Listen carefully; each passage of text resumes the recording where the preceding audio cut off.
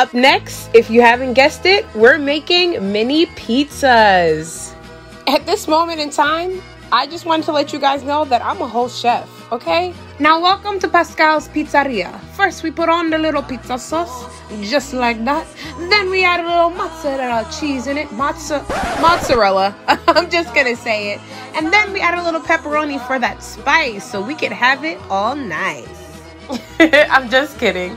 I'm about as much as a chef as good as I am at accents.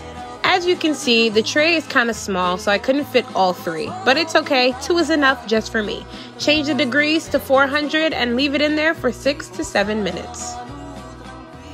And just like that, Chia bello. You see, I'm Italian.